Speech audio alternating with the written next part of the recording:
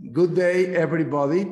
On the name of the International Union of Architects, I want to welcome all of the attendants to this great webinar called Affordable Housing.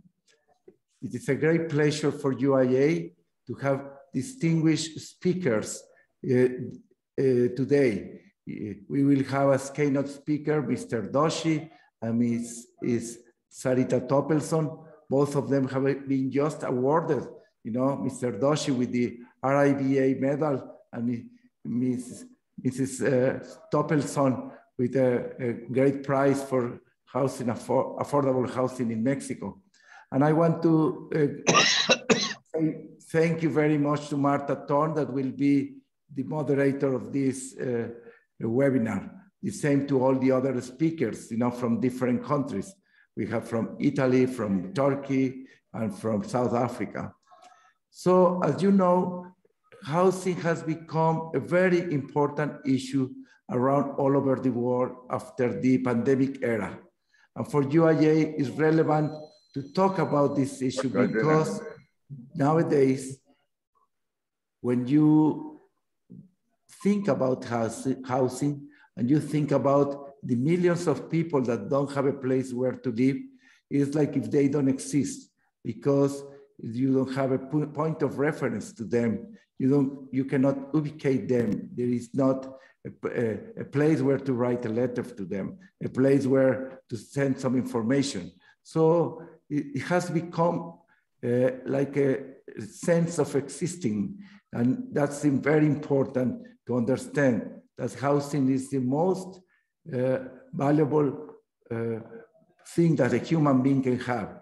And I believe there are many ways of observing, many ways of analyzing the housing process and many ways of understanding, the philosophy of housing. The conceptual point of housing is relevant. And we want, during this webinar, to listen to all the speakers in order to understand what are the different positions around all over the world. As UIA is created, with 5 regions, we have people from all of them. We have people from Asia, from Africa, we have people from America, Eastern Europe, and Western Europe. So after the pandemic era, I believe that all of us want to define what is the future of housing. And we want to define the role of architects in housing and urban planning as well. So because when you build houses, you are thinking in order to design a city or design a village. So for us, it's relevant to analyze all the different aspects related to housing. So please, Martha, I give you the floor and begin with this webinar. Thank you very much to all the attendants. Thank you, President José Luis Cortés. It's once again a great privilege and pleasure to be on the screen and to be connected not only with our audience, but with these wonderful speakers. Today's session will first be a dialogue between Balkrishna Doshi and Sara Topelson. Following that, we have 3 more illustrious speakers who will give short presentations, and there will be a dialogue with everyone. And to our listeners around the world, there, of course, is always a hope that you will send in your questions to the chat, because we would like to also respond to your ideas, to your questions, to your comments, and we will do that towards the end of our 2 hours together. So if you will allow me, I will give the basic bibliographies of Balkrishna Doshi and Sara Topelson. And as José Luis Cortés said, housing is a very complex issue, but our first 2 speakers have different points of view, different experiences, but very, very relevant to this field of affordable housing, which we know touches not only architecture and design and our cities, but also touches policy and politics, economics, and today more than ever, sustainability and the Sustainable Development Goals. Balkrishna Doshi, a dear friend, and I feel that we're part of the same family, Doshi. Needs no introduction, but allow me to say that he is, of course, well-recognized architect who hails from India. And he has been fundamental in developing the language and discourse of architecture in that country for many, many decades. As you know, he worked closely with Le Corbusier and especially supervised Le Corbusier's buildings in Ahmedabad. The Aranya low-cost housing development is one that has won the Aga Khan Award for Architecture and is one of his most admired projects. And we hope that Doshi will talk a little bit about that today. He also founded Vatsnu Shilpa Foundation for Studies and Research in Environmental Design. And they've always done groundbreaking work in low-cost housing and city planning. Not only is he a fellow of the Royal Institute of British Architects, as President Cortés has said, he has just received the 2022 RIBA Gold Medal. And I'm particularly pleased to remind everyone that in 2018, he received the Pritzker Architecture Prize, and I had the privilege of being with him at that time. And as you know, this is a prize not only for the art of architecture, but of service to humanity. And those are things that have always characterized Doshi and his work. Our second speaker in this dialogue is also a dear friend and family member of our extended family, Sara Topelson. She's a Mexican architect and planner, and she served on the UIA Council, and most wonderfully, from 1990 to 1993, she was president of the International Union of Architects. Sara has also been involved in the public sector, and she is former Undersecretary for Urban and Regional Development for the Mexican federal government. If that were not enough, she's involved in public service and was the founder of Docomomo in Mexico and the chairman of the Urban Land Institute, ULI Mexico. Sara continues her work, her very, very active schedule. She's a partner at the firm Grinberg and Topelson, and with her more than 40 years experience in the field, she's just told us that she and her firm have just been awarded a prize for affordable housing in Mexico. So let me start by asking Doshi, you've been involved in social housing, the low-cost housing Aranya project. If you could sum up, what are some of the messages that are relevant today of that work? What would you highlight as the most important lessons we could learn from that housing development that you were involved in? You need to connect your microphone, Doshi, you're on mute.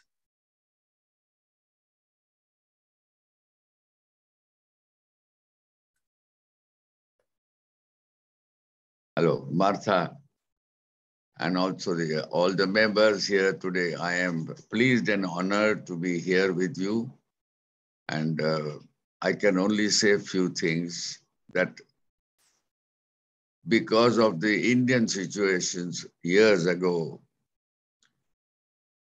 I found that the only way we can improve environment, we can improve socio-economic, cultural structures, and as well as society's well-being, is giving a chance to people to create their own shelter, own place, own house.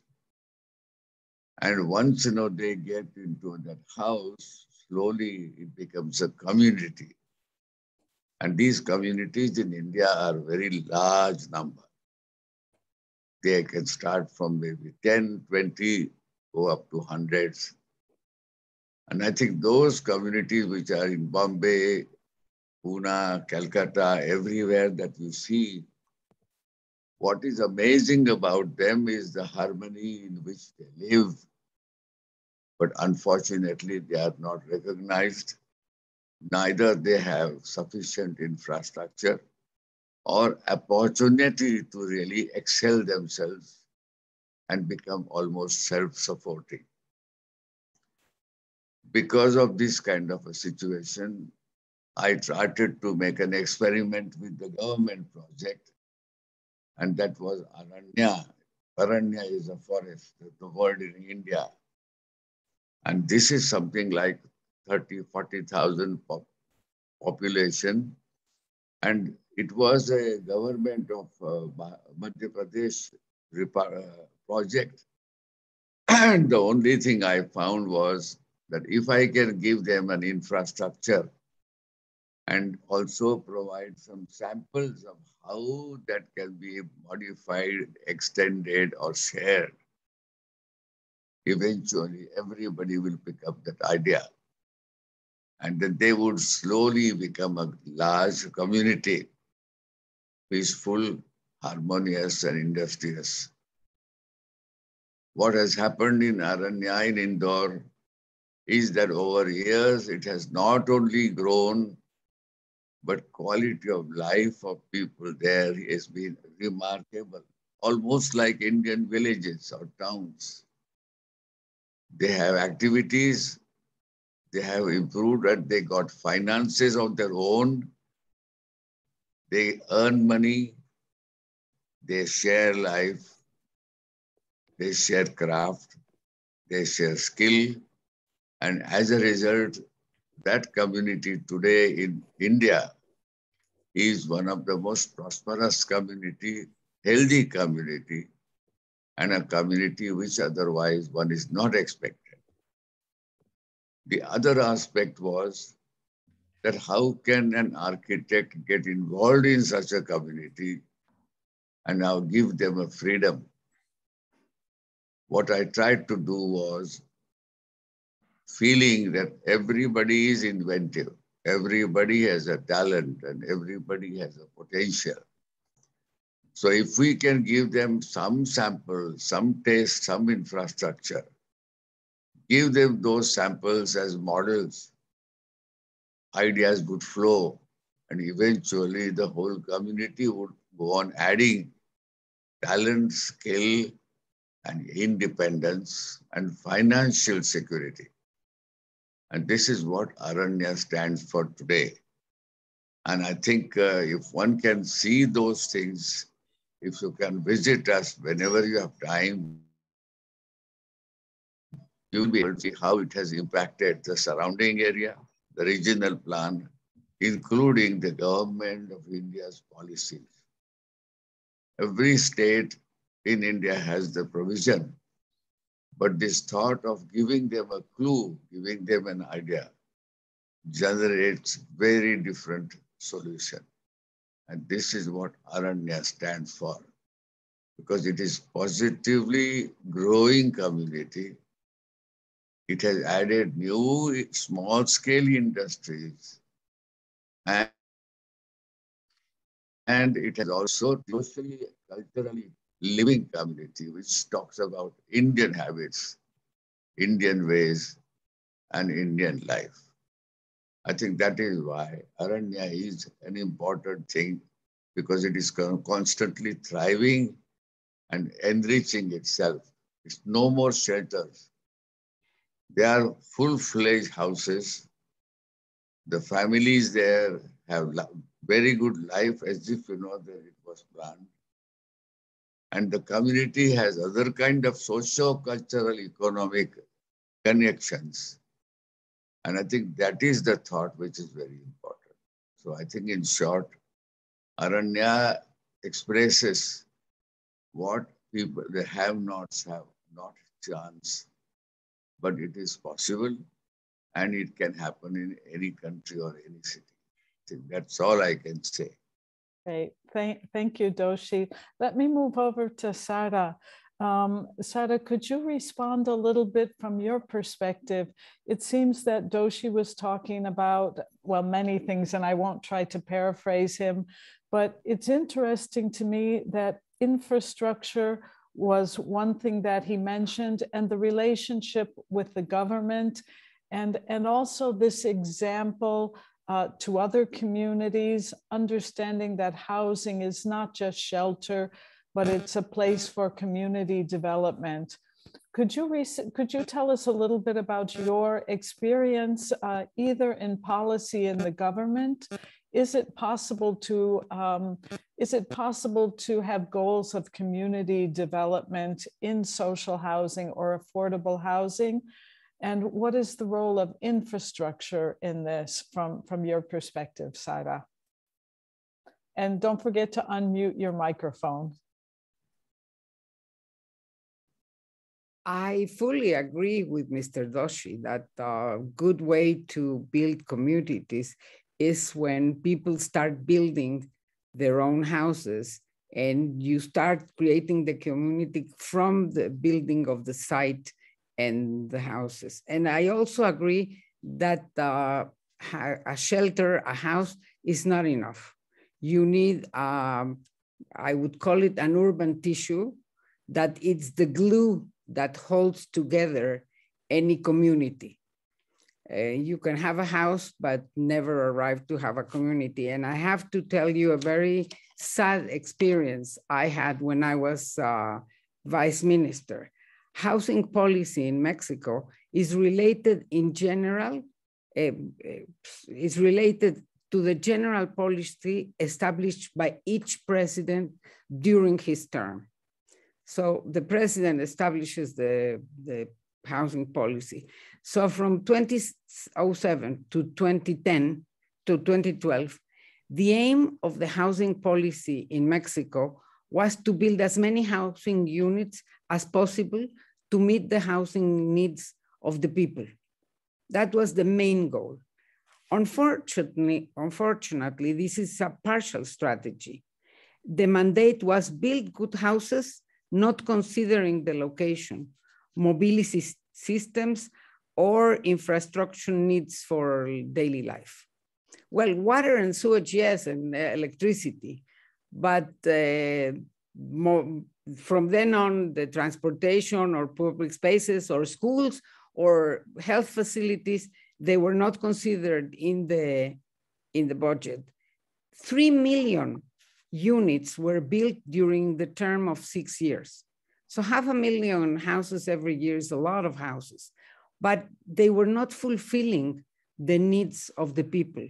Subsidies were available and people were buying small houses where at the end of the day, the monthly costs of transportation exceeded the monthly costs of the mortgage. So it made things impossible. But the government was trying to do the best they could with that view. A new financial institution was in charge of the mortgage financial system, Sociedad Hipotecaria Federal. A recent housing agency was in charge of allocating subsidies for the people, CONAVI. As the model progressed, as well as the institutional structure, there was less participation of the Mexican state. And this new policy became a good business for entrepreneurs. So instead of being a solution for housing for the people, it became a very good people. Urban policies were disarticulated from the housing strategy, creating a complex structure and new housing areas disattached from the border of the city. There was a lot of sprawl, leapfrog sprawl. I documented in a book that speaks about sprawl in 140 cities in Mexico. And till today, we're living the results of that policy that was so narrow in its view.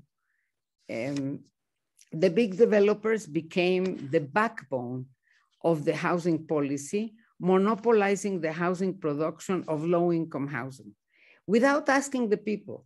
Because of course you can build houses, but you have to have a participative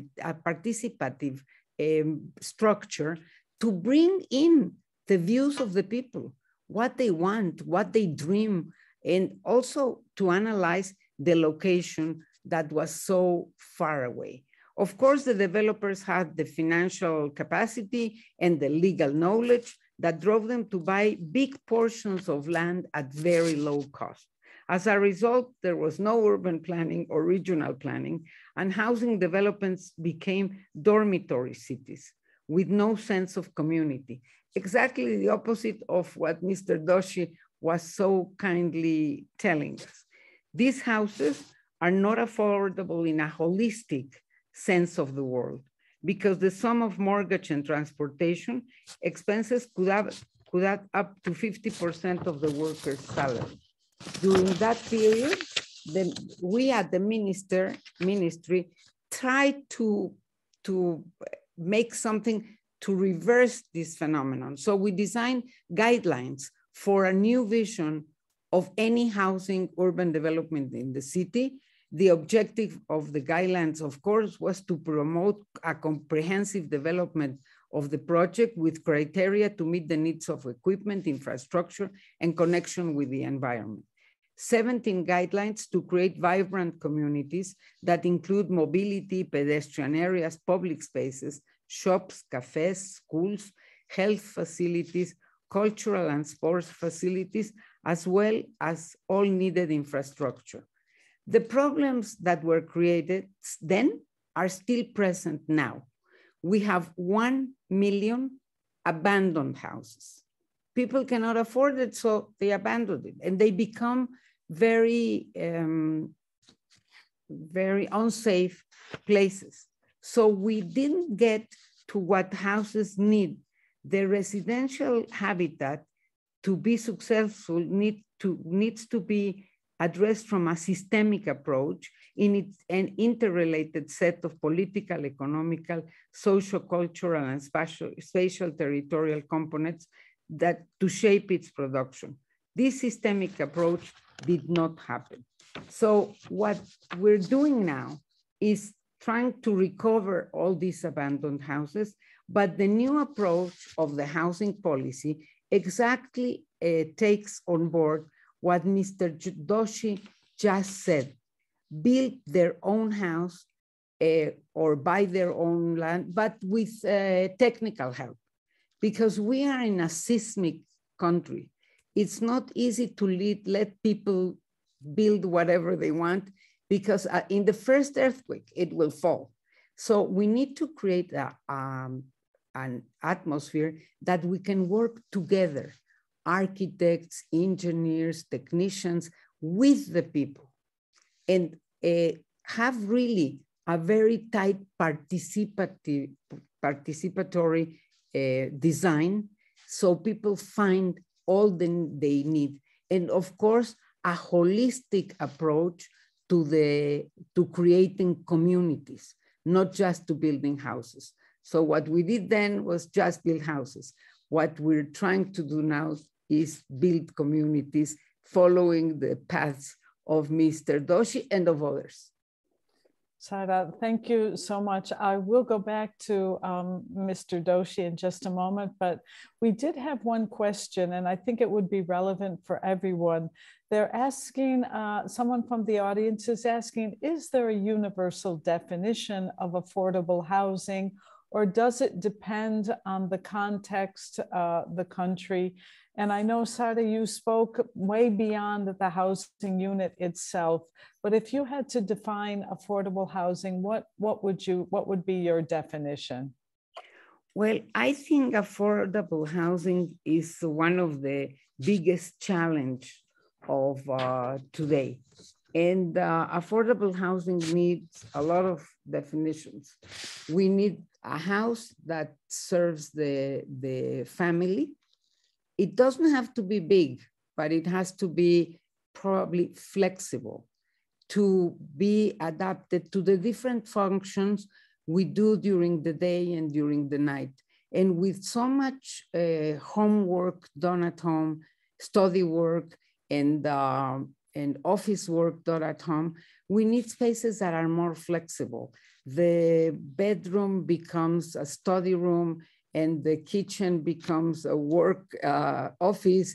We need this flexibility, and we need very integrated environments. where we find all the needs that people live that I just mentioned.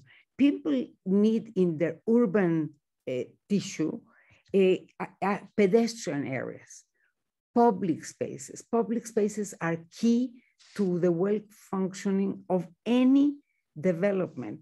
We need shops, we need cafes, we need schools, we need health facilities, we need cultural and sport facilities, and as well as all the needed infrastructure. This, of course, is a list that could go on and on. But people need to live, we all need to live, not just one, all of us need to live in a tight urban tissue where we can walk, to the groceries, when we can walk to have a cafe with our friends, where we can walk to just to stroll and relax our minds, where there's a park where we can walk our dog, or if we're joggers, we can go jogging. So it's a very integrated tissue that holds the houses.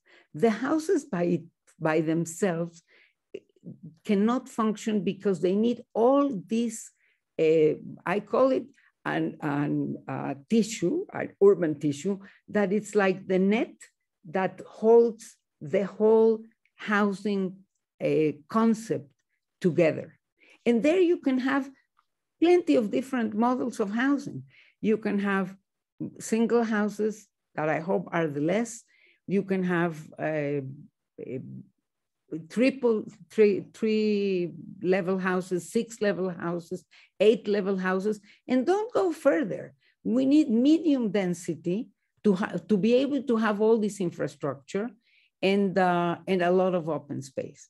So this would create an atmosphere where people find a quality of life. Great. Thank you so much. Doshi, can you connect your camera again if you're there? I know he had an interview this morning before this webinar, and there. Doshi, could you respond a little bit in your work? As Sara was saying, the urban tissue is very important. Are there some norms that you follow when you're creating affordable housing or social housing about the urban fabric around it? I have experienced in my surveys and in my life visiting villages and towns and even developed cities. There are some remarkable cities, small towns, maybe a couple of 100 houses. But they have talent, they have life, they have self-respect, and as if it looks like that somebody must be operating on them. So the first question is, how does one give self-respect? How do we create opportunities so that one learns from one another? How do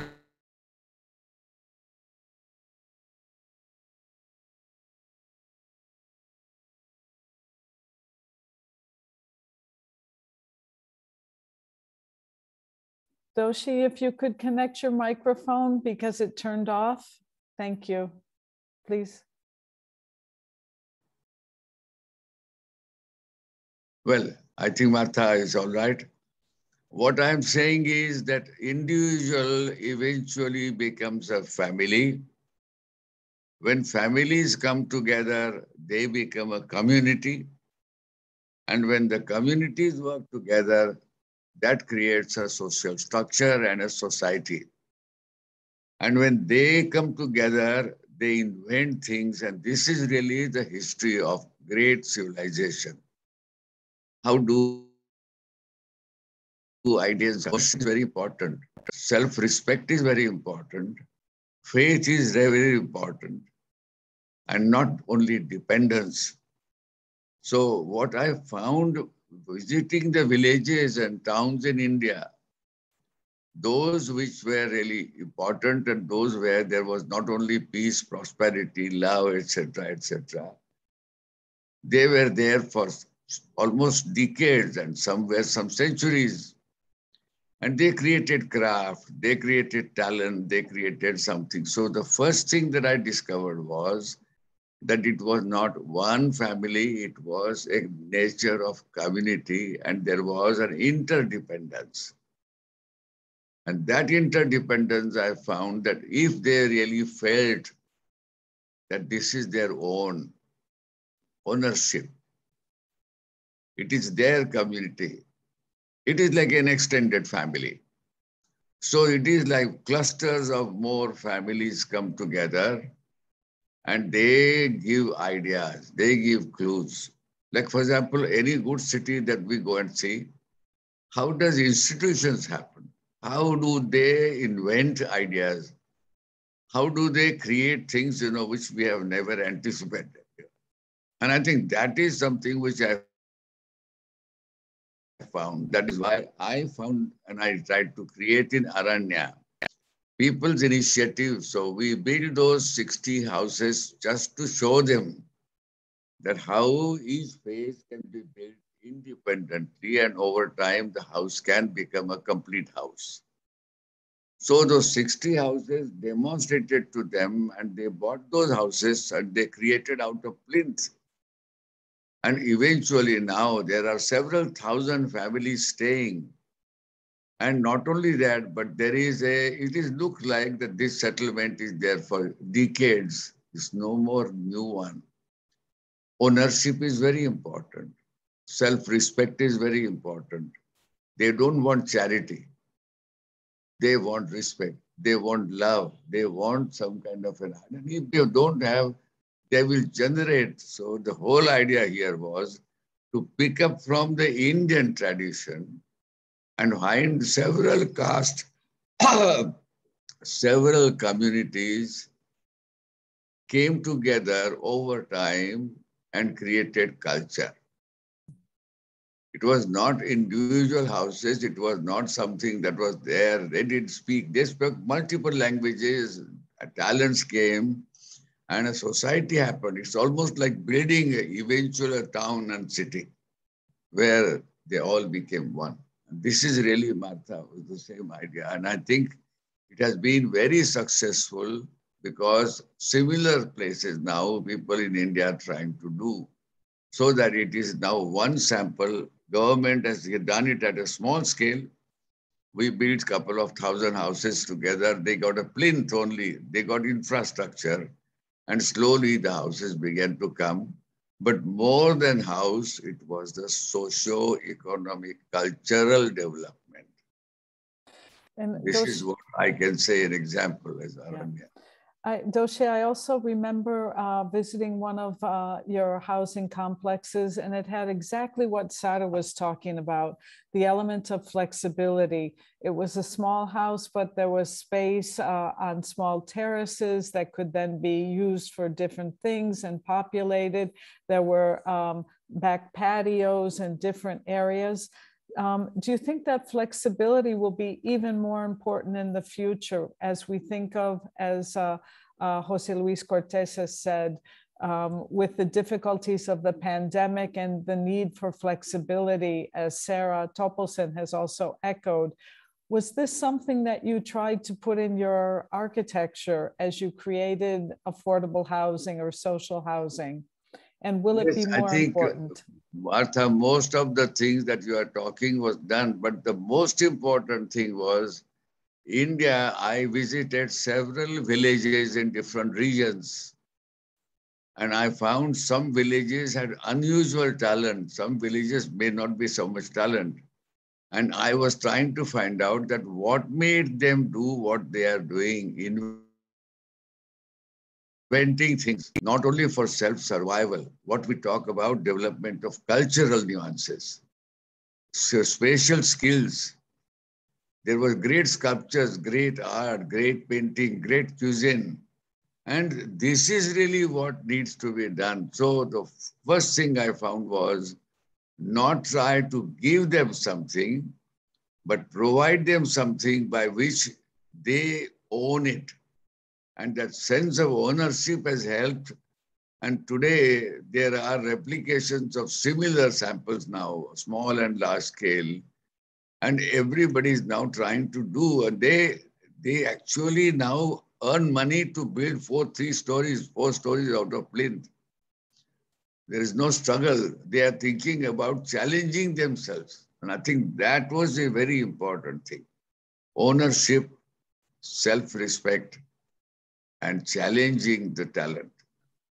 Thank you, Doshi. Sara, just one comment before we move on.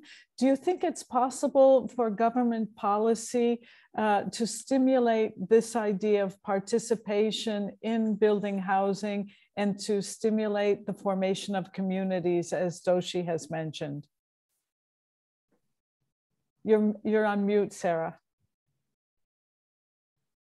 I think it is possible to have this participatory planning. And the experiences we had were very fulfilling. We did some participatory planning, urban planning, in a few places in Mexico, and people did show up. And, you know, we put the maps, and they would put on the map post-its saying, here we need a school, here we need a health facility, we would like a sports facility, and they have a very good idea of what they want. I remember once telling them, well, we could build here a football field, and there was no joy in football field. So we said, you prefer not a football field? Yes, the kids here want a velodrome. They want, and it's the same space.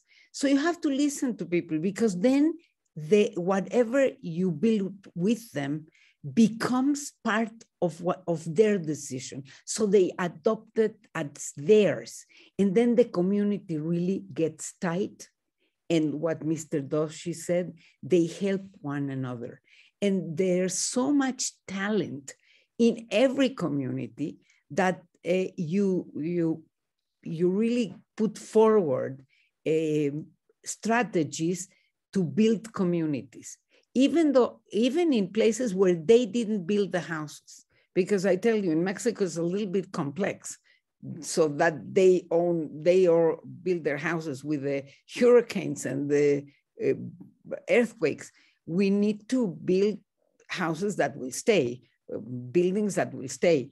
But if we take them on board, it doesn't matter if they will be the dwellers or not, but they are the community surrounding the area where you're building. So they have the sense, and the new dwellers will adapt to the community as long as you listen to what they have to say.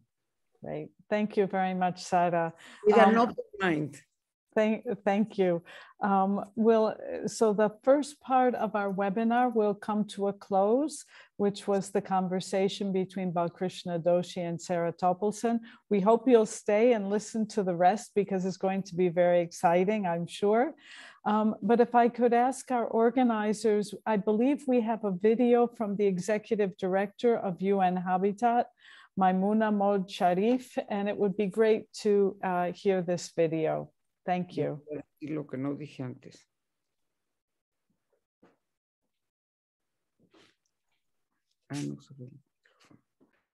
Friends, colleagues, ladies and gentlemen, I am very pleased to be addressing you today, and I wish to thank the International Union of Architects for organizing this event in preparation for the International Forum that will be held in Madrid in 2022.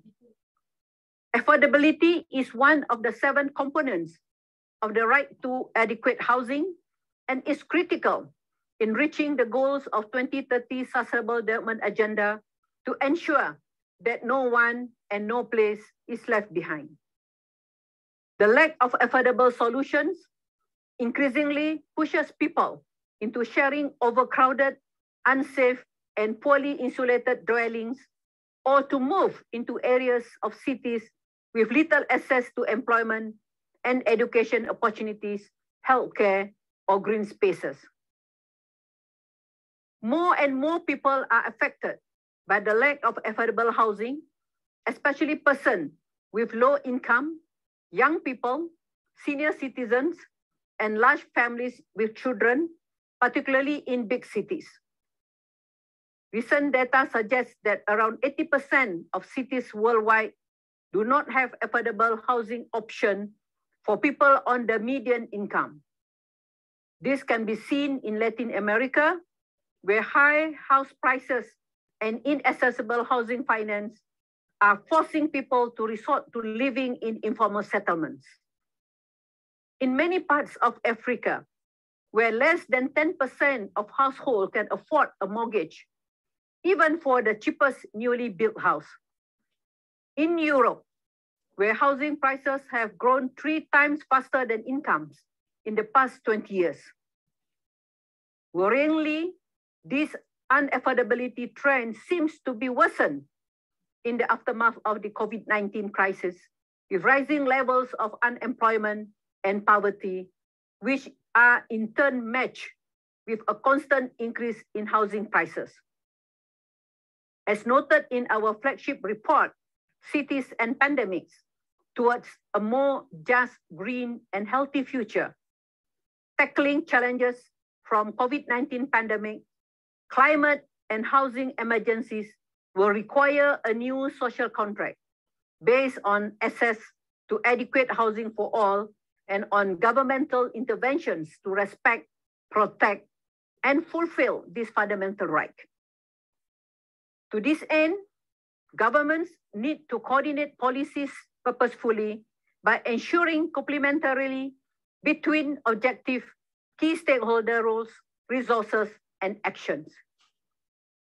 We also believe that achieving the right to adequate housing for all needs to be ultimately recognized as a responsibility shared with other stakeholders, including architects and practitioners. Your role is critical to develop sustainable and affordable solutions that can be scaled up for quality housing production and refurbishment of existing buildings by putting people at the center of the process. Your experience and expertise is also central to ensuring that housing is integrated in urban planning, is connected to the urban fabric and basic services. You also have a unique role to play to make sure that local materials and traditional techniques are leveraged to promote sustainable and affordable housing solutions. Let me end by stressing the importance of our cooperation, especially in the running up to the International Forum next year, to find solutions to face the housing affordability challenge, leaving no one and no place behind. Thank you, and I wish you a fruitful discussion. Thank you very much for that, those inspiring words. And let's move right on. I'd like to introduce Heather Dodd. Heather Dodd is a South African architect and a partner at the Johannesburg-based Savage and Dodd Architects, which she co-founded in 1998. They undertake a broad range of projects from social housing and urban regeneration to public buildings, university facilities, new complexes, and refurbishment and additions and alterations to existing buildings. Heather Dodd is specialized in social housing and adaptive reuse and repurposing. They're dedicated to green architecture. And I was so pleased to hear that she's a firm believer in using housing as urban generation to repurpose the city and a way to address inequality and provide dignity.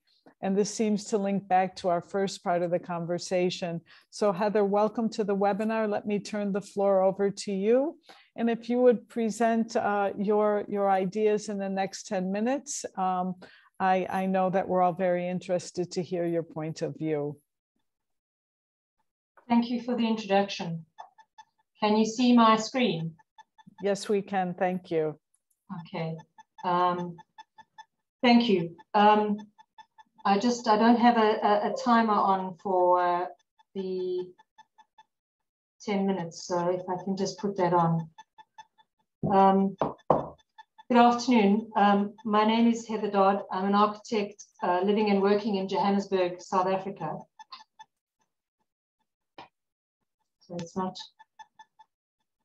Thank you for inviting me to this webinar representing Region 5, and I'm honored to present in such esteemed company. Doshi's work has always been very inspirational to my practice. This is a very daunting task, and the issues in relation to housing in such a vast region are extremely varied, yet we share a series of common challenges. The continent of Africa is the world's youngest continent in terms of the average age of its population, with, in many cases, the oldest leaders. We have sprawling, low-rise, high-density cities that spread ever outwards. Growth in cities is going to be in sub-Saharan Africa. They are going to require innovative thought. Land issues and lack of housing finance remain challenges, resulting in households being the primary supplier of their own affordable housing, incrementally realizing the goal for adequate housing. The reality of living on the edge of the city is a lack of services, amenities, and transport. It is very expensive to live here with very few economic opportunities. In times of COVID, most are having to make do with less. In many cases, we continue to reproduce what we have inherited. We still retain colonial legacies in relation to urban policies. Africa remains energy poor and carbon dependent, whilst the debates on cities and housing in the global north are moving towards decarbonizing net zero sustainable cities. Yet the resources to drive this are coming primarily from Africa, continuing historic extractive economic policies. The challenges seem insurmountable. In many cases, the political popular response is to punt the building of new smart cities, exacerbating the issue of urban sprawl. Post-1994, South Africa embarked on a massive housing program. Embedded in a progressive, rights-based housing policy, the state provided 1 million houses in a 5-year period, yet our cities remain some of the most unequal. This inequality is the product of design. There was an understanding that a stable democratic future was tied to the dignity and stability that a house brings. Post-apartheid Johannesburg attempted to address spatial inequality through restructuring the extents of the city, but this resulted in an extended edge city, which is largely monofunctional.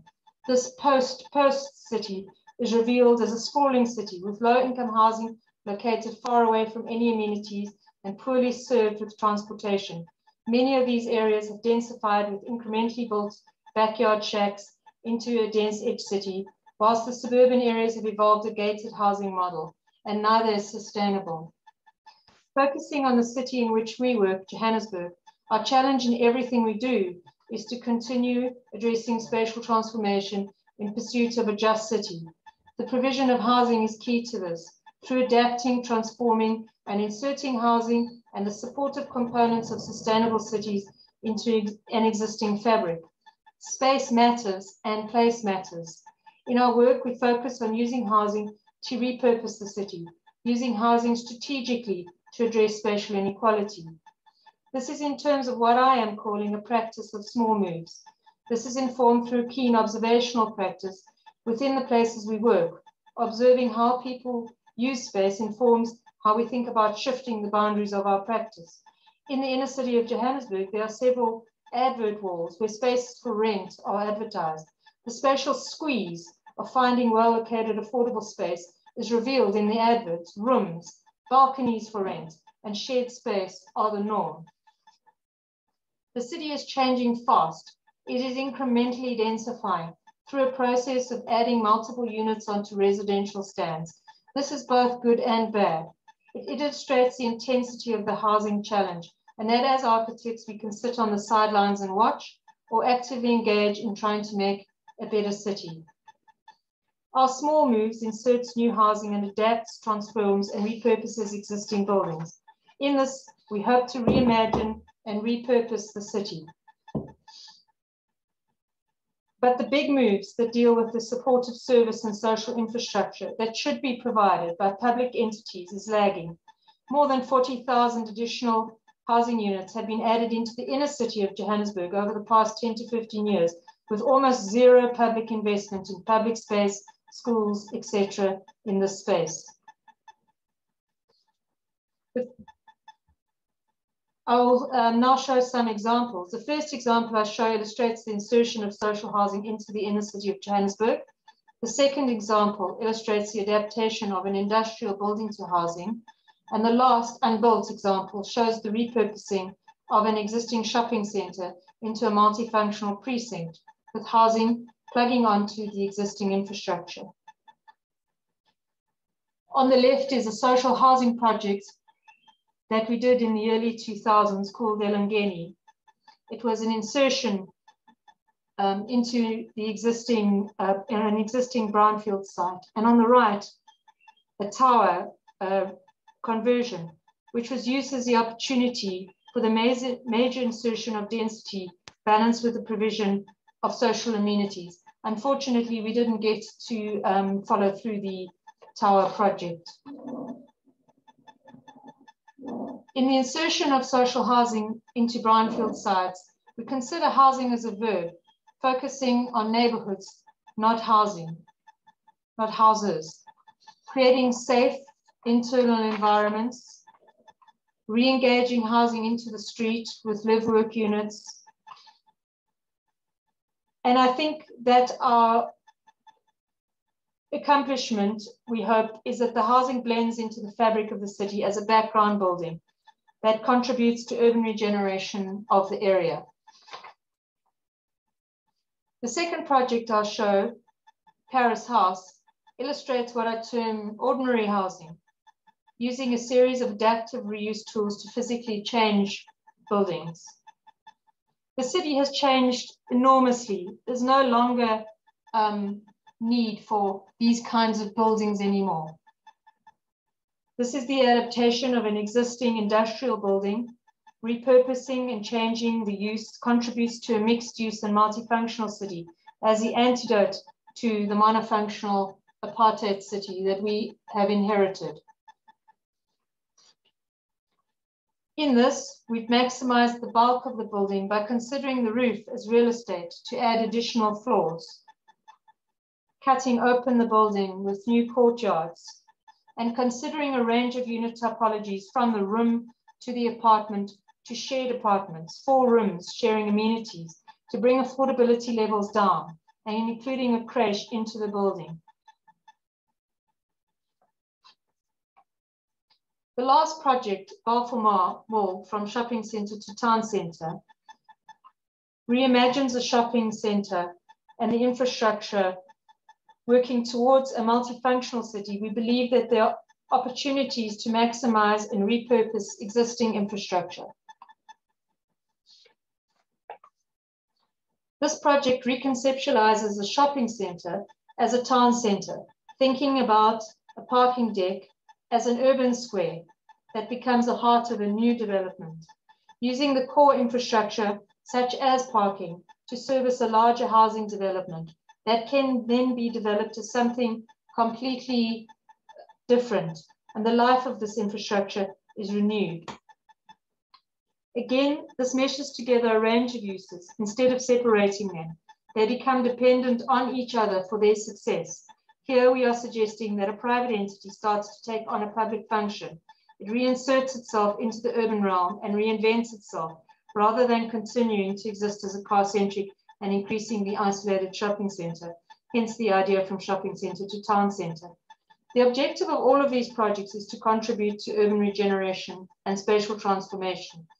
Through using existing infrastructure, we have a chance of making workable transportation, affordable services, and accessible public amenities, thereby contributing to socio-economic transformation.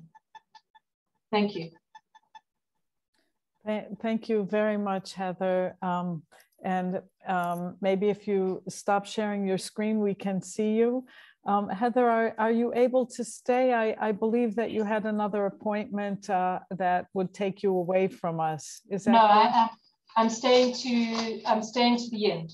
Fantastic, because I know there will be lots of questions for you. Thank you for the presentation. Let's move right on to Diego Zoppi. Diego is an Italian architect and planner, and he's also founder of AR&P Architects. He's worked on numerous public spaces in Italy, the Mideast, and Asia. Since 2016, he's been involved in the National Conservatori for Planning, and was recently elected to the executive board of the Architects Council of Europe.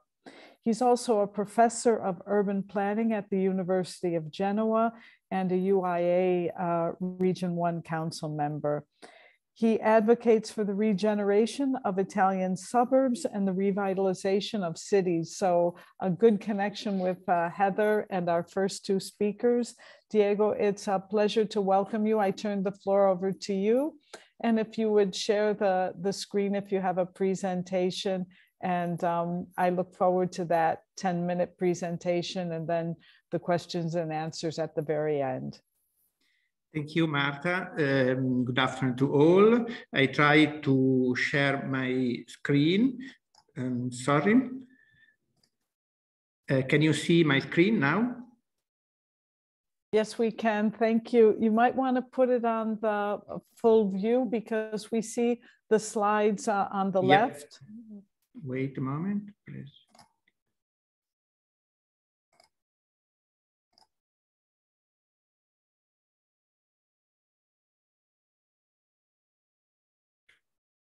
Wait a moment, she is coming. Okay, you can see now? Yes, thank you, Diego. Great. Perfect, thank you. Basically, I wish to show you some situation of Italian history of social housing. That's not the same concept of the affordable housing, but as we have to speak briefly about this concept, I think may be useful just to start. Basically, in Italy, people have a strong connection with the home because the house has always been an important issue of Italian politics. And during all the 20th centuries in Italy, there were many laws on social housing. You see one of the first worker street near Venice made in 1920. In the tradition, the house is the symbol of family wealth, handed down from generation to generation. Today, so over 75 of Italian families own the house they live in. But it's a good situation, but not so good, because this brick culture makes Italian cities lazy to change. And furthermore, the laws deriving from the most recent urban culture and the built environment one require that cities do not grow, but evolve the existing to adapt it to new needs. And that's a situation introduce a new complexity because it's more easy to use new land to build instead of to reuse or to evolve the existing. So what are the new needs? Basically, as we speak about house, we have to speak of person.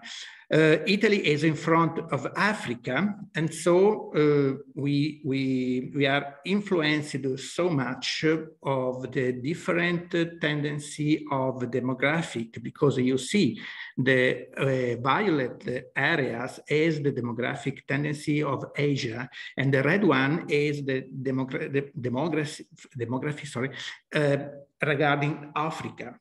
In low, the very slim line blue is the demography of Europe. So This different dynamics produce and will produce strong migration, which will entail temporary and long-term housing needs for migrants. So we have to introduce new categories for affordable housing. And in Italy, what happened? Italy has a division by age group that in the last 150 years has been decidedly skewed upwards, and the elderly population became prevalent today. And this fact determines poor social and economic dynamism, little aptitude for mobility, and low rate of reproduction. And that one is a big problem for the social sustainability of our welfare and our system in general. And the third element is that, like in the most part of advanced economy countries, the concentration of wealth in Italy has also increased social division, pushing a greater portion towards poverty and resulting in a greater need for affordable housing. So the other element, the other layer that we are speaking in these last years is the social, the sustainable of the environment. It's not important if we speak about 17 or 15, but generally cities and buildings are responsible of a long part of the 36 billion of tons of CO2 that we get into the atmosphere each year. So we have to modify our buildings also with this new layer. And what are the keywords for the next future? Mobility of peoples. That's not only migrants, but because there are students, there are new workers kind. The elder population is a big problem, new urban poverty, and environmental sustainability, of course. That one is for the actual situation and for the future. But we have also we have to understand some lessons from the recent past, because after the war in Italy started a strong social housing production program dedicated to the working classes. With a modest deduction from the salaries of all employees, a fund was created with which 350,000 social housing were built in only 14 years. In this period, the best architects of that time were called, and the average quality was more than acceptable. You see these buildings of Mario Ridolfi that designed a lot of quarter district around for the worker class around the center of Rome. But in the 70 and to 90, a new season in which Italy tried to maximize the production of social housing while minimizing the cost. So networks were built in areas away from the center where land was more cheap, and also experimental typologies based on the large size and lower class only were used. Mono use, not mixed use. It's a big problem, that one. Today, every large Italian cities has neighbors resulting from this period that represent a huge problem due to the low quality of life they offer, high maintenance cost, and low accessibility from the cities. Before you saw a famous buildings near Rome. That one is a district near Naples. That one is near Genoa. And that one is near Milan. That one was designed by Aldo Rossi. So a lot of these buildings, a new experimental typology was designed by important architects. But the solution adopted by many local administration today for these neighbors is the demolition of these buildings. Aware that the solution is expensive, it reduced the availability of houses. However, it's applied since the result of these choices is considered not recoverable. And for this result, architects must be aware for their role in these processes and avoid these results in the future, I think. A successful experience was at the end of the 20th century, where municipality of Bologna began a successful program started by Pierluigi Cervellati in an historical center. And this experience was replicated in many other Italian cities. This program basically for the refurbishment of historic center were launched and included the large social housing quotas. Here, the mix of function, first of all, the centrality of the areas and the small scale of the intervention have produced excellent results. And today, these urban heritage areas have a good level of maintenance. That one is a quarter in near Venice, and the other one, this image. That one is another district near Venice, designed by Giancarlo De Carlo or Cino Zucchi architects.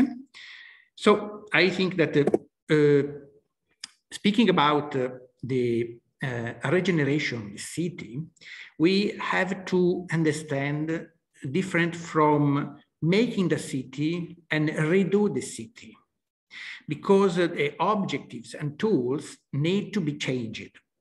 When we have to make the city, as in the past, it's more simple because we have to create new buildings, streets, economic infrastructure. If we have to redo the city, as today and the next future, because we decided that our city not to be increased, but only evolve in the existing areas, we have to create the confidence and work on the relationship, and not only on economics infrastructure, but on social infrastructure. Today, we are at the beginning of a new season in the European areas, because the European Next EU Generation and new EU Bauhaus programs provide economic resources and a cultural address for renewal in the European city and affordable housing. So the Italian experience provides for the following keywords. Basically, mixity of functions, attention to the new users, attention to urban relationships, and temporary houses, and reuse of existing buildings, and it's a very, very important bottom-up process. Thank you so much. Thank you so much, Diego. And if you stop sharing your screen, but stick around, because the dialogue at the end will include you, and I'm sure there are many questions. Let's move right on to our final presenter, Özgür Bingöl, who's coming to us from Turkey, where he is an architect and a professor of architecture. He received his bachelor and doctorate degrees in architecture from Mimar Sinan University, and his thesis was very appropriately on mass housing architecture. He continues at that university now as an associate professor in architecture and teaches architecture and planning. He's, as I mentioned, a practicing architect and co-founder of the firm BBMD, Bingöl Barca Architecture and Consultancy. And we're very glad that you're specializing in housing and urban space. And Özgür, the floor is yours for your presentation. Thank you. Thank you very much for the introduction. And it's a great honor and pleasure for me to share this platform with you all. So I will just share my screen.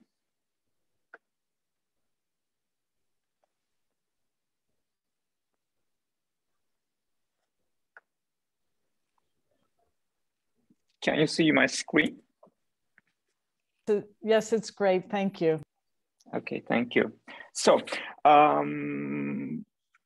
as we witnessed in this platform, we may speak about the affordable housing on many different layers, such as its political, economical, cultural, social, environmental dimensions, or typological, morphological, structural features, or issues on its materiality, flexibility, and participation, and etc. And also we are aware of what goes around the world easily today using the communication technologies, but yet we architects are mostly shaped by the geography we live in finally. So our practices of daily life, local conditions, actual reality, needs and resources. Oscar, we lost your microphone. Could you check and make sure? It seems that you're on mute.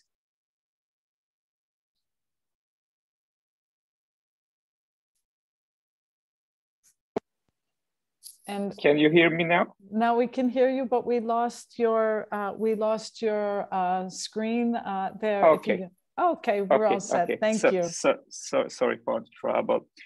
So our practices of the daily life, local conditions, actual reality, needs and resources define our main standpoint and concerns, and so our professional struggles.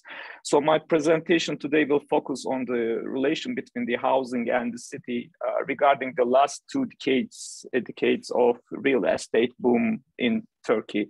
I will basically focus on the question why we cannot produce the city and urban life as we are familiar with, while producing a vast urban environment in 2000s Turkey, especially in Istanbul, the biggest metropolis where I also work currently. So in the beginning slide, we see a painting, Young Man at His Window by the French painter, Gustave Caillebotte. I'm just sharing this painting for you because you see a man, a young man standing in front of his window in his apartment and looking at the cityscape. So in my opinion, it's an influential frame to think about the private and the public realm of the urban fabric. Also, it also poetically makes me consider the relation of the dwelling unit as a part of a larger spatial organization, the block and the city, like the relation between the words and the language. So the same level as in the painting we witnessed 50 years ago, Alan Callahan had given us one of the earliest warnings in field of architecture with his article, The Super Block, about the housing strategies of the market. Now we are facing severely in 2000s.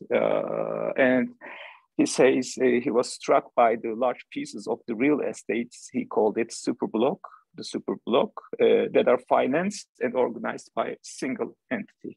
And he questioned the consequences of the situation at two different levels, as I mentioned in Caillebotte's painting. So the first problem for Callahan was what was the relation of the individual dwelling to the super block of which it may be part.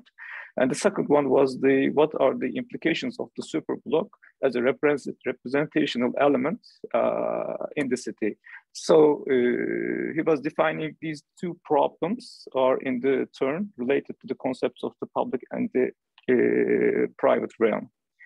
And also in 2000s, as Callahan, we noticed some researches developed by architects like Chris Lee and Peter Rowe and colleagues on urbanism model of the developmental state policies, especially in China and East Asia in neoliberal era.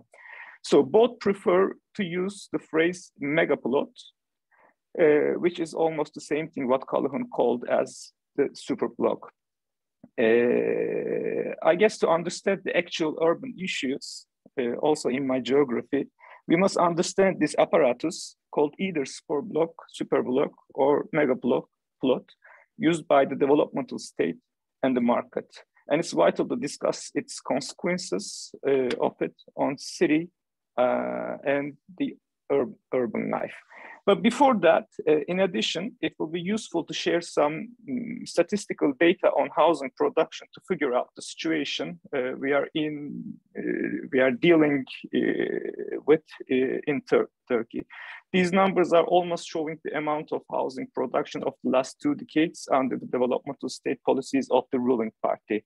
So as you see, approximately in 19 years, 10 million housing units is produced. And that means in Turkey, we produce like more than 500,000 housing units per year. And besides that, when we look at the housing production of TOKİ, TOKİ is the Housing Development Administration of Turkey and one of the biggest actor in production of housing in Turkey. So the TOKİ, the administration has produced nearly 1 million of those housing units. So it has the 10% of the production. And it's produced, the productions per year is nearly 50,000.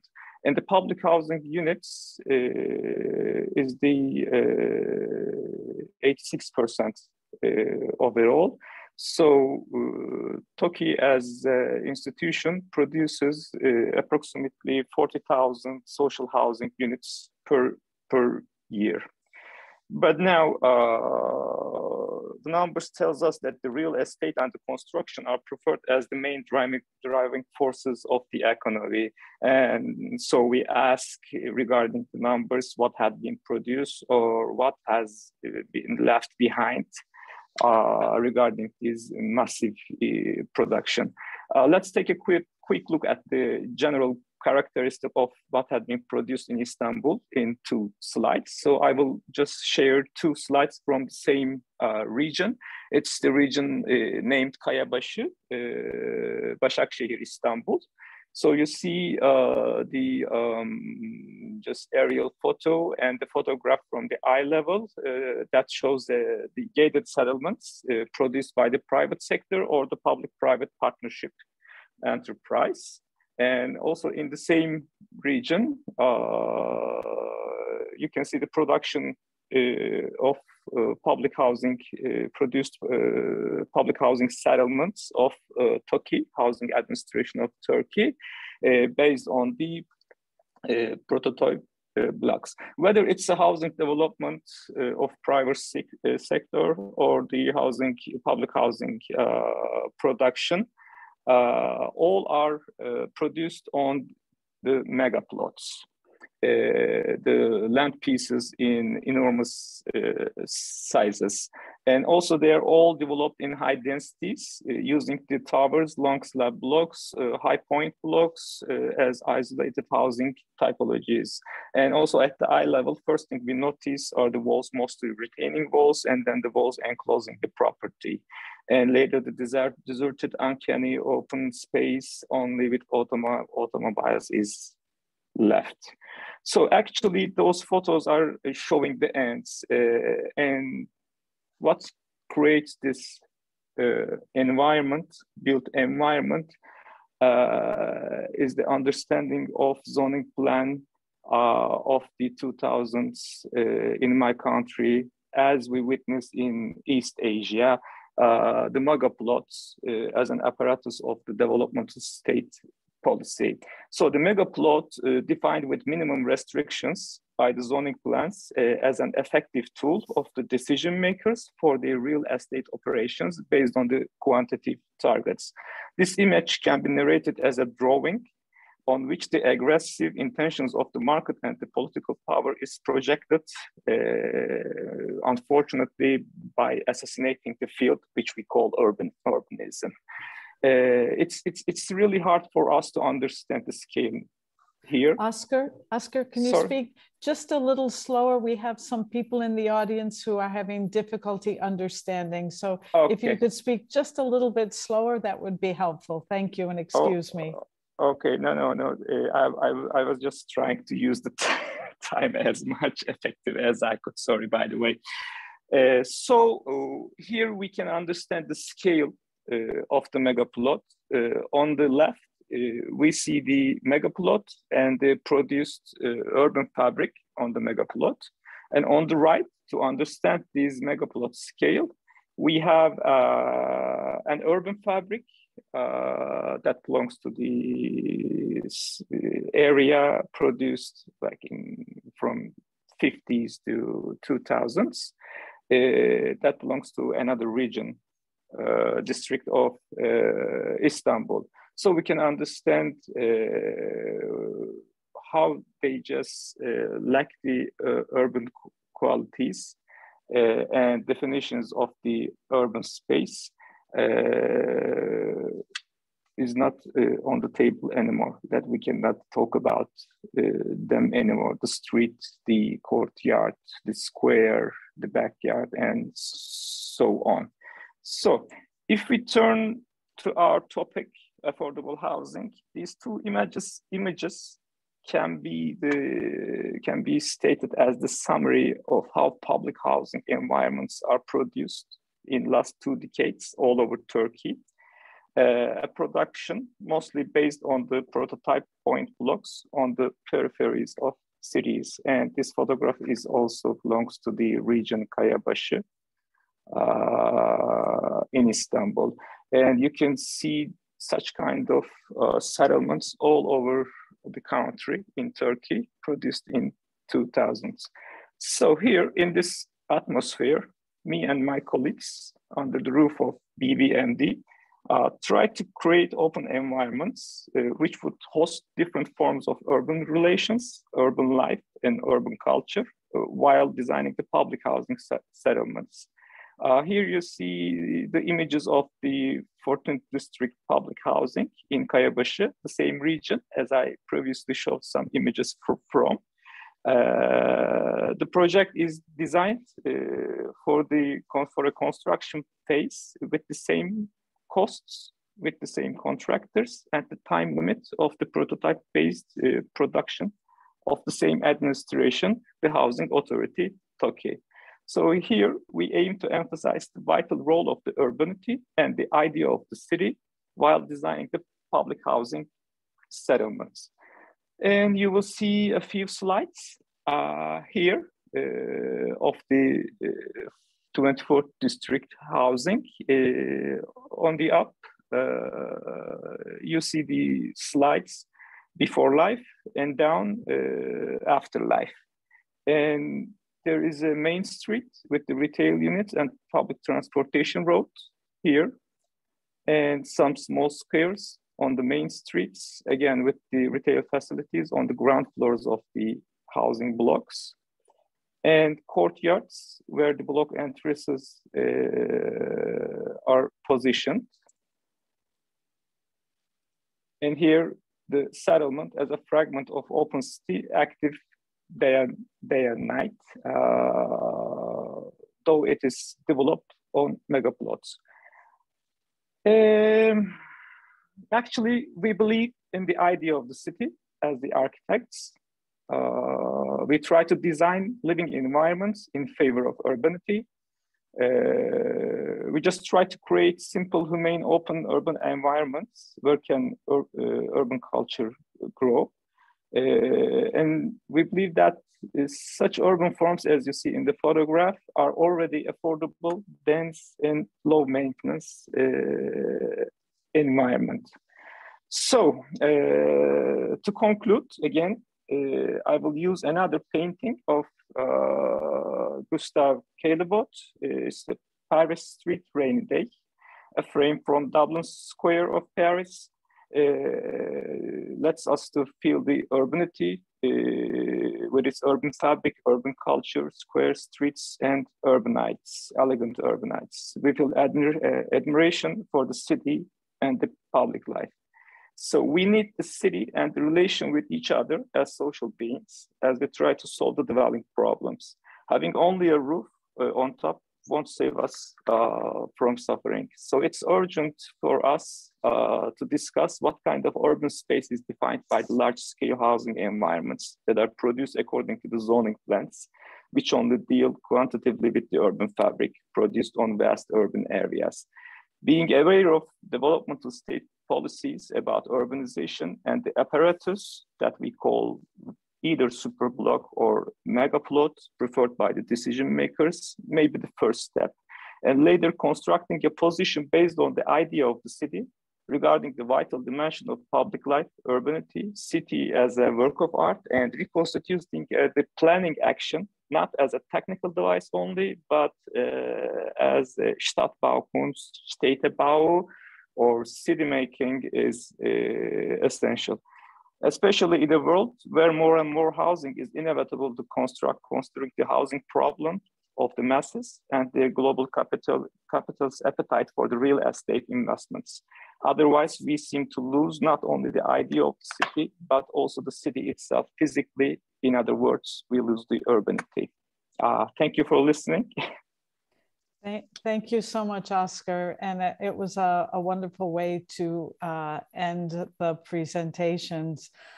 We do have questions from the audience. And just before we start the question, I just have to say I was particularly impressed that the conversation began with Doshi and Sara talking about urbanity and urban fabric.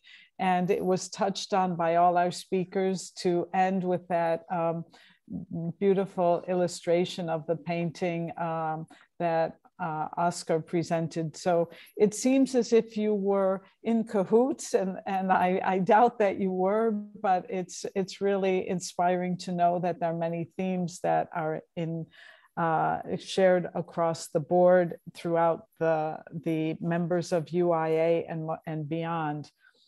There is one broad question, and it was on my mind, and I thank the member of the audience who said it. And I will ask all of you just to jump in and respond. We don't have a lot of time, so if you can try to be concise in your responses. But the question is, how do government and private architects and planners become more involved in and influential in affordable housing? And let me put it another way. I heard some incredibly perceptive and wonderful ideas. How do architects and designers, how can you get them implemented? How can we become effective? How can we become agents of the change that you're proposing? And anyone who would like to respond, please just raise a finger and connect your microphone and give an answer. Diego, go right ahead. Just to break the ice. I think that the new role of architects is to think of our work not as simply a project, but a process. So we have involved in our work also not only the clients, but the user, and to try to create new relationship between the user, the final users, and the situation for which they can not be only informed, but they can propose something to enrich the design, and that they became a process. I worked in an urban scale, not only in Italy, and I saw that normally the architects design a plan or a project, smaller or a big scale. Our works can't be end at the end of the design. There it starts a new phase, a new level. And we have not to maintain our role after, because we are designer, not builder, not social operator. But we have to guess what happened after our design. And we have to create a condition, to try to create a condition for the future complexity and future confidence, because I think it's important to connect the economic level with this new level. Without that one, we are speaking about affordable housing, not only real estate. Where the real estate is more simple, it's very easy. Someone buy land, build and sell with a gain, no problem. But where the gain is not so easy, not so simple, we have to create a confident situation in which people are involved and they want to maintain or to increase their role, just to go to live there. Great, thank you, Diego. Heather or Oscar, would you jump in?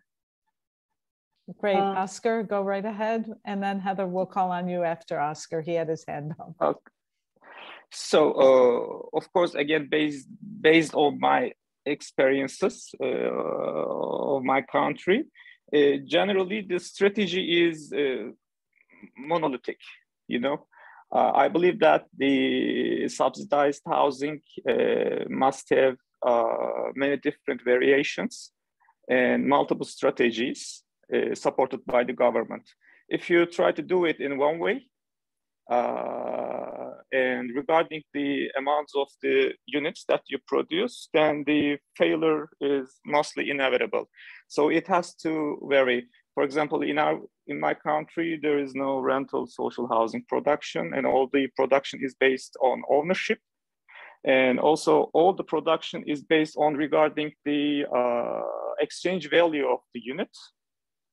So that's why we have to reconsider the value of use and such kind of not quantitative, but the qualitative dimension. And also the decision or the sake of the production is not possible to leave to the only designers or the politicians or the developers, you know. So that's why we have to rethink about what the urbanism is, or whatever happened to urbanism we know, and the building regulations. Such kind of minimum restrictions also gives really so much damage to our urban life environment also. I think these are my few highlights regarding the considering the questions. Thank you. Thank you. Heather, please. Thank you.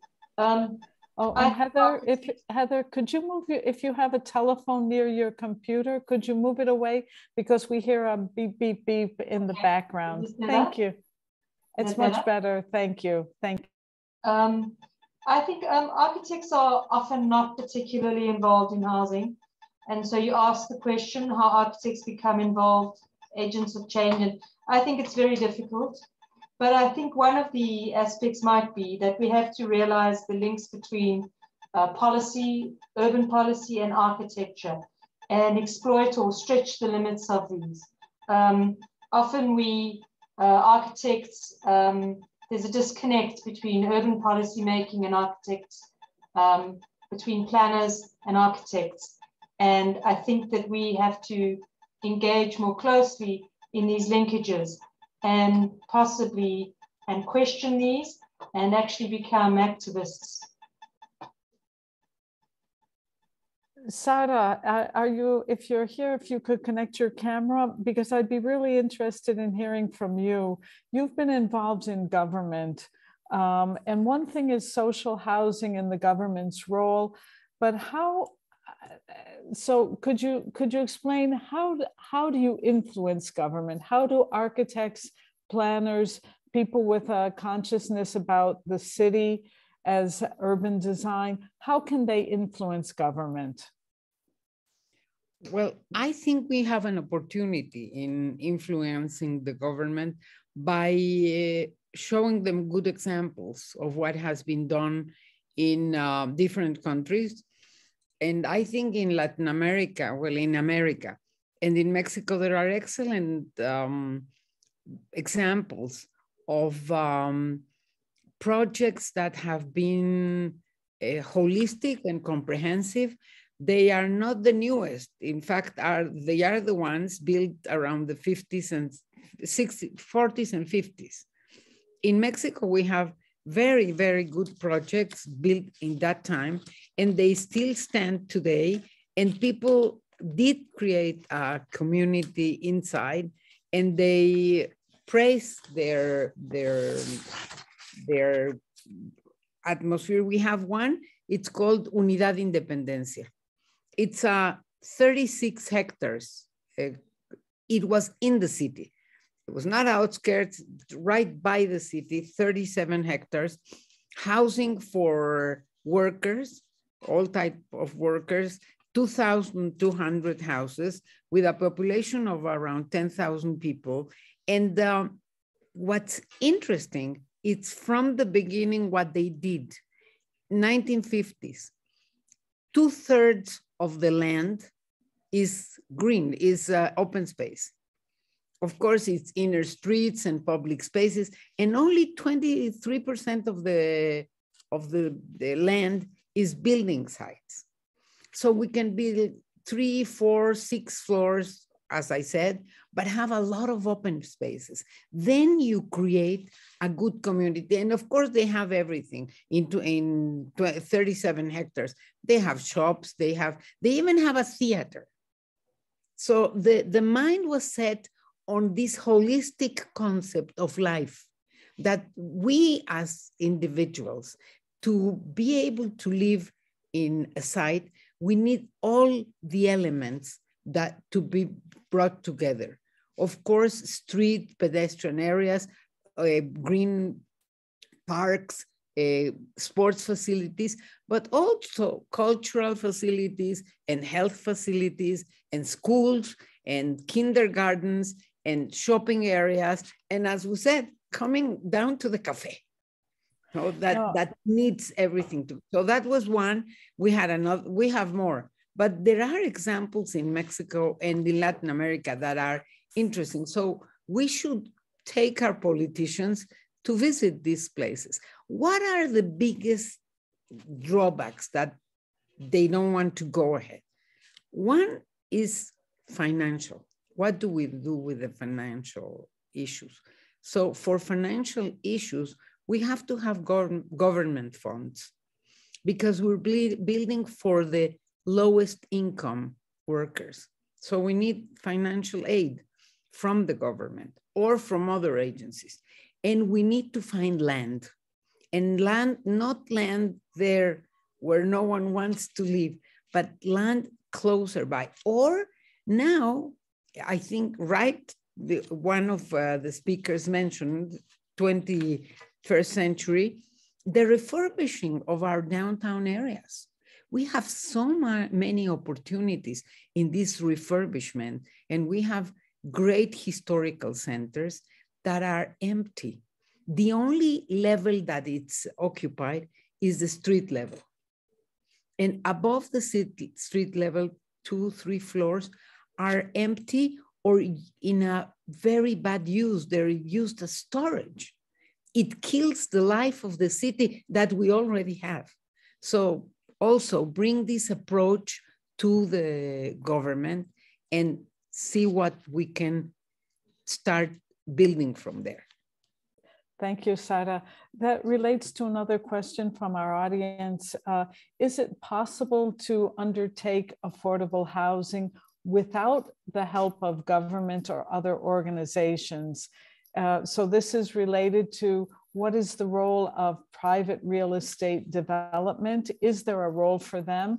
And are they still stuck in the past, as Diego said, of extracting value from the city, or is there a change happening in any developers to create value more long-term? Maybe, Diego, do you want to jump in on that? Yes, I can to show a good example that we are using now in Italy, in which one time when a builder, a developer has to create a new buildings or new district, have to pay a tax, a specific tax called urbanization taxation. Today, instead of this taxation, local government ask for the builder to realize a percentage of social housing, more or less from 10 to 20%. So we create a mix of class in which there is some apartment dedicated to a low rent, and other one for the free market. And in this way, we skip away the problem of mono use of a specific lower class or upper class. And this system has successful in the rich region in the north of Italy, near Milano or near Genova, has big problem in the south, because in the south the cost of the housing is very low, and so even if is use this system to compare free market and low rent, the low rent is very similar to the free market, and so it's not so useful. But in the region in which there is a high cost, that system it's a good system without any help from states. Thank you. Heather, could I ask you, because I think South Africa is a very interesting case, some of the things Diego mentioned, is it possible to work with private real estate developers? And then dovetailing on what he said of having mixed economic groups within housing. And I know your work in cities is very powerful. So maybe you could address the question of private real estate and then mixing types of housing and types, different sectors of users. Thank you.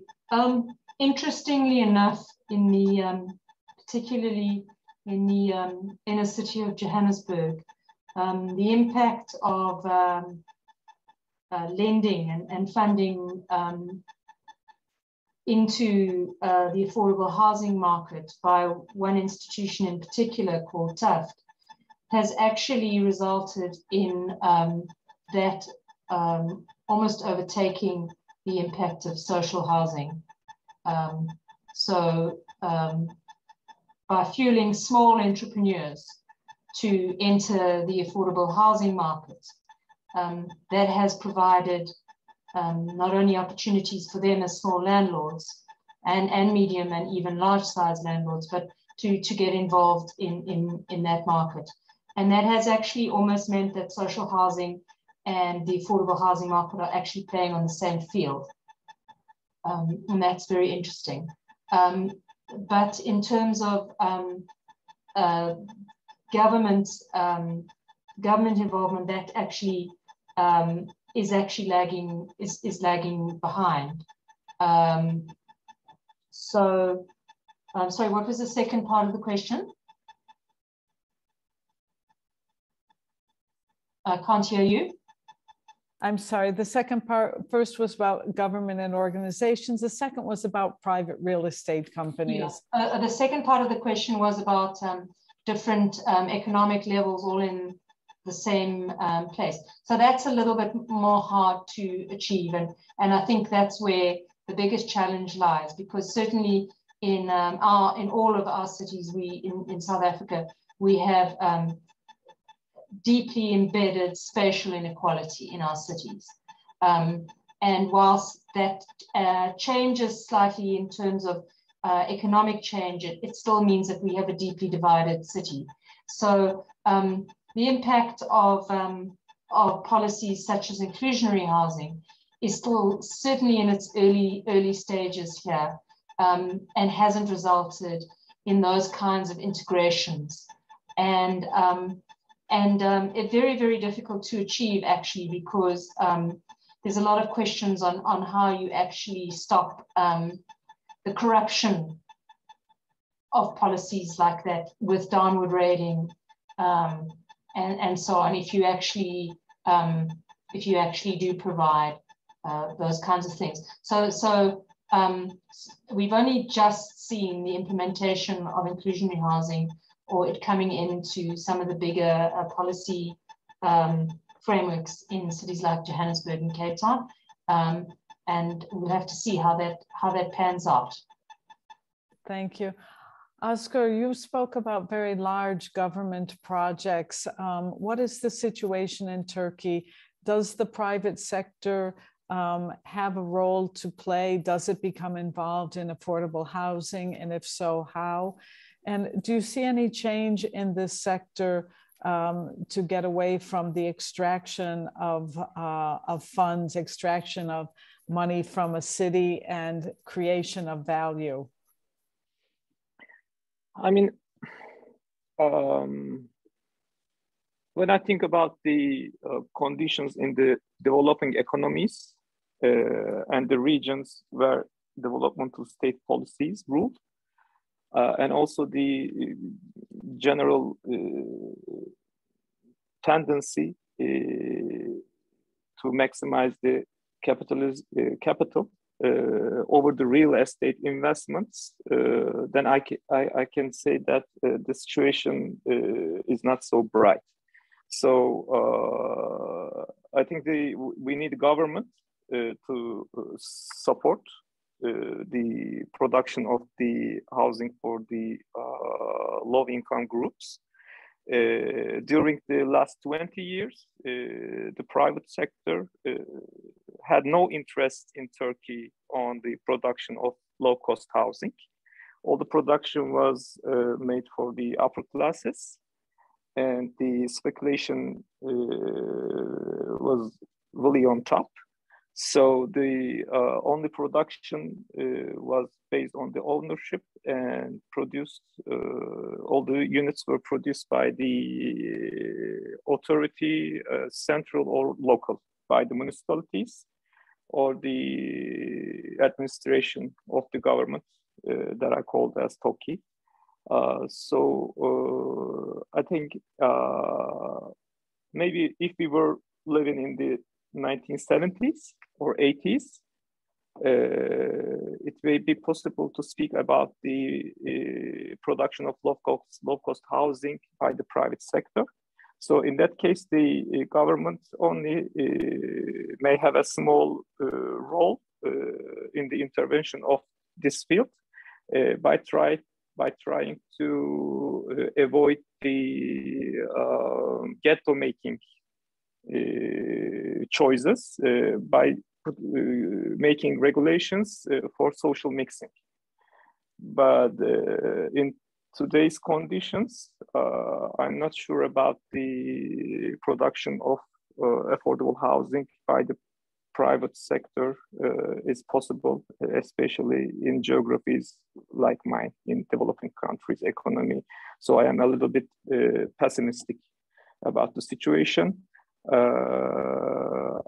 I mean, we are just trying to get in touch with the decision makers to create the governmental agencies to create multiple and diverse to develop multiple and diverse strategies only, but we don't have any chance to share a platform with the private sector. Unfortunately. Unfortunately, thank you.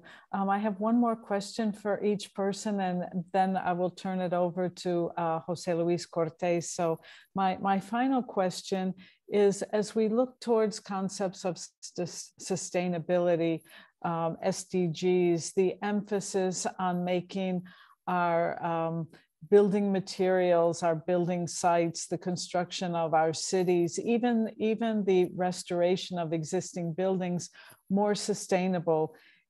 Should this give us hope for affordable housing? Or is this something unrelated to affordable housing? Or is this something that could be a hindrance to affordable housing? And Diego, not because I want to always call on you first, but you're smiling, so I think you have something to say. So sustainability and affordable housing, what's the relationship?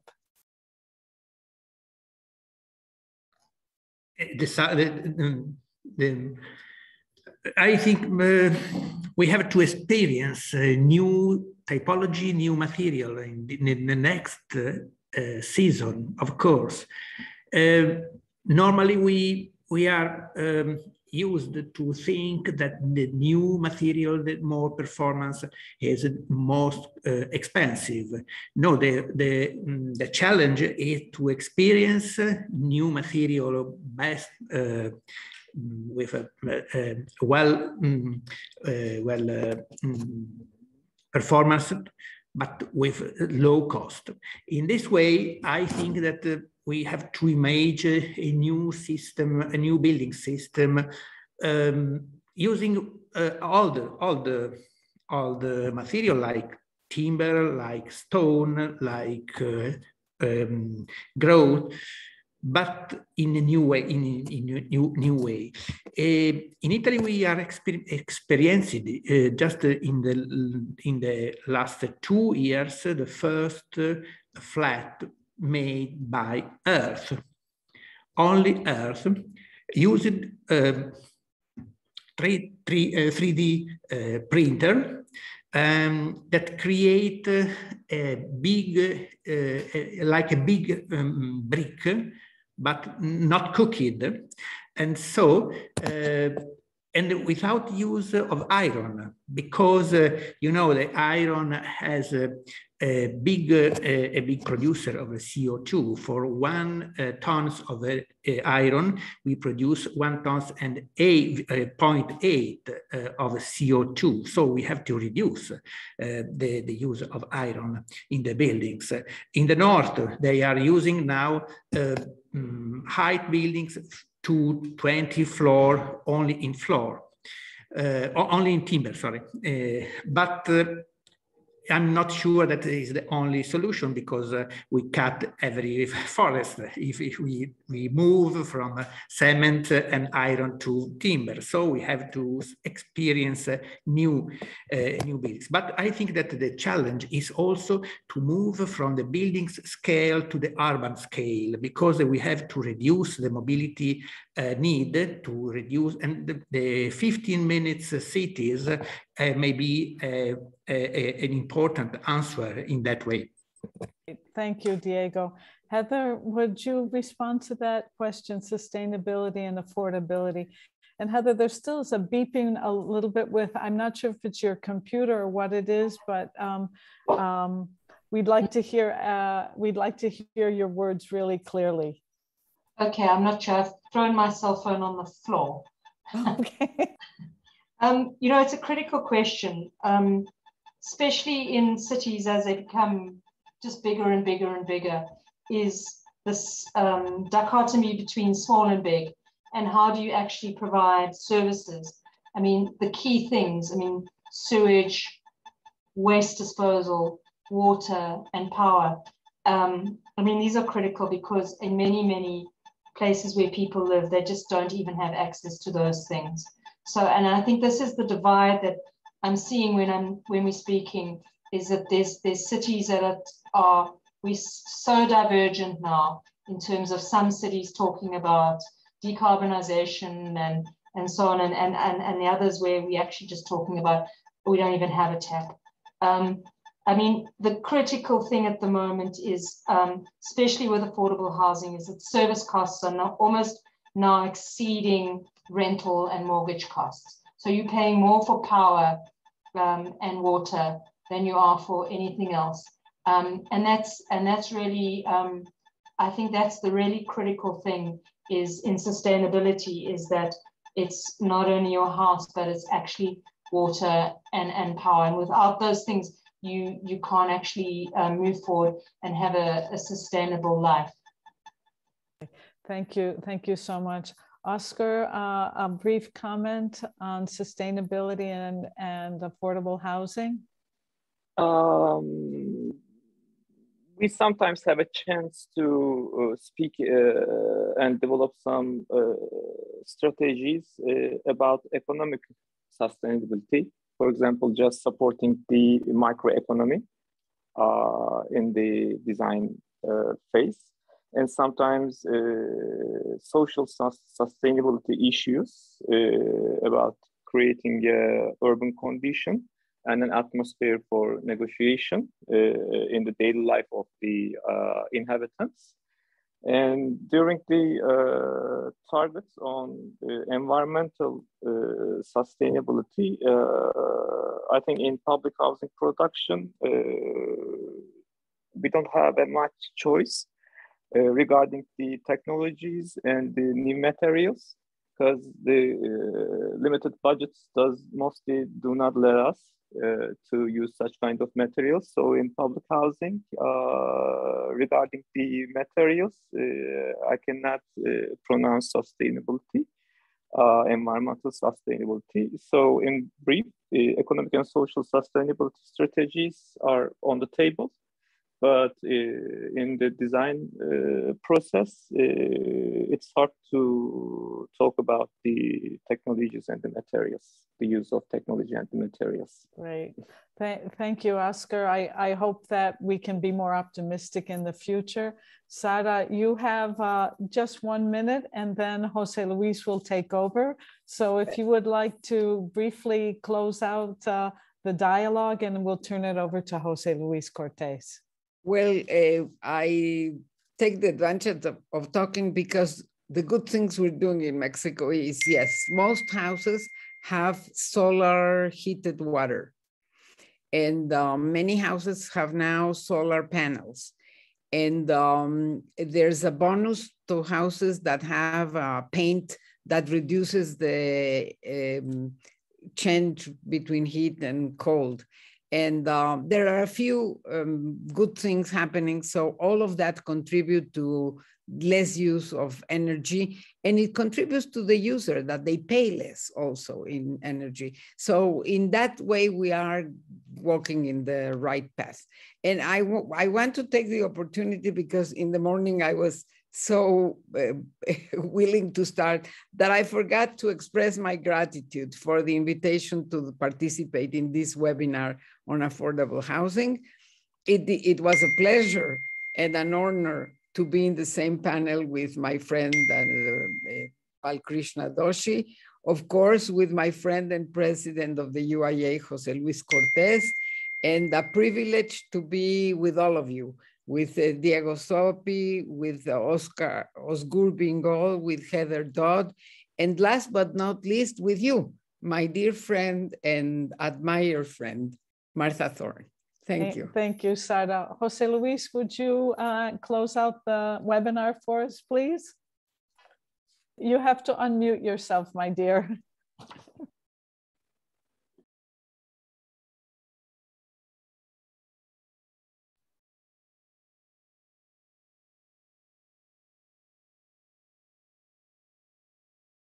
No, we still can't hear you, José Luis. Maybe go to the bottom of your screen and you'll see an audio microphone. If you click on that.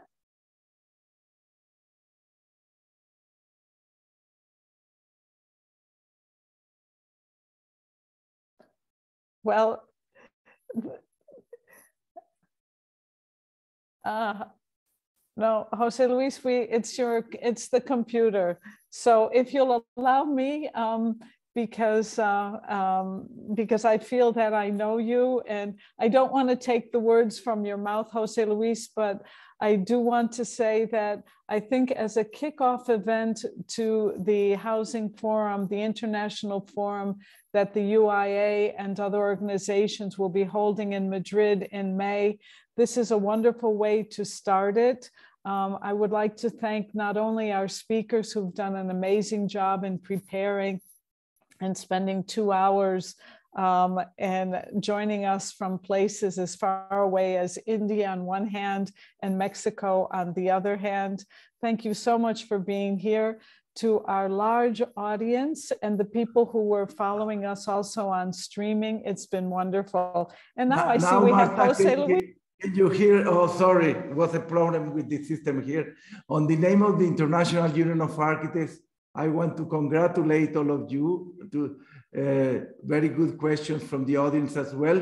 All your participants have been excellent. But I tell you that one of the reasons why the UIA wants to promote these webinars, and I hope a similar webinar will be in each country, because the situation is very different in each continent. You know, we have in Africa or in Asia or in Latin America, really big problems in the outskirts of the cities with all the poverty around. And it's quite different from Europe and developed countries. But one of the points that we want to raise is that we have to be more resilient. You know, after the pandemic era, we have to be more resilient. And we believe that the housing will be most important topic for the next years.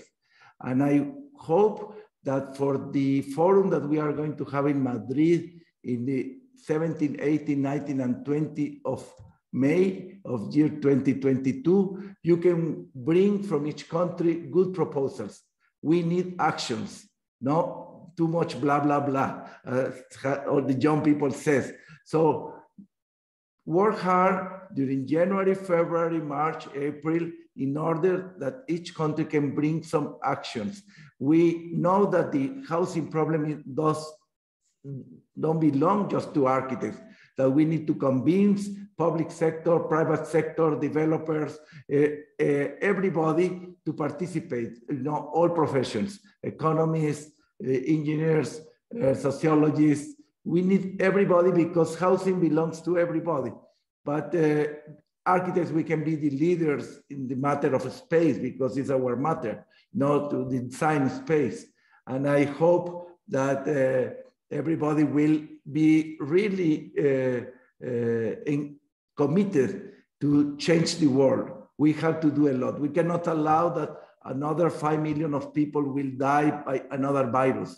We have to be prepared that most of the houses have a very good sanitation system with good ventilation, good